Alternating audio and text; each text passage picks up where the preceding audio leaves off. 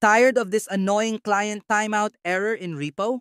Stuck at the loading screen and nothing works? Don't worry, I'll walk you through a quick fix. First, try the basics. Solution 1. Run Steam as an administrator. Right-click on the Steam icon. Choose Properties. Go to the Compatibility tab. Tick the box that says Run this program as an administrator. Click Apply. Press OK. When you run Steam next time, it should operate as an administrator by default. This option is only available if the account you are logged into on your PC is the primary one that has full control over the system. Solution 2. Update your graphics card driver.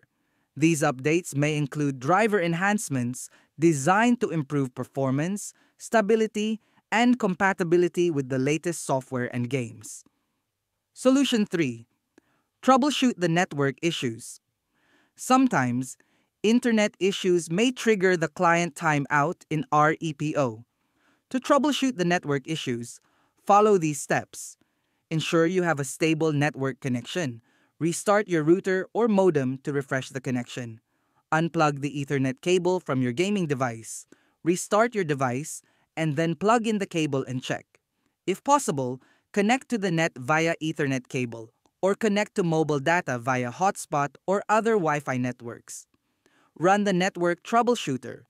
Press the Windows plus I key combinations simultaneously to access Windows settings. Within the Settings menu, navigate to Update and Security. In the Troubleshoot section, select Additional Troubleshooters. Locate Internet Connections, click on it, and select Run the Troubleshooter to initiate the process. If your PC has already connected to a stable network, but the internet speed is still slow, consider using a comprehensive all-in-one tune-up PC software, Mini Tool System Booster, to speed up your internet. Solution 4. Disconnect VPN or proxy. As a result, your connection may be limited or blocked altogether, preventing you from accessing the game smoothly.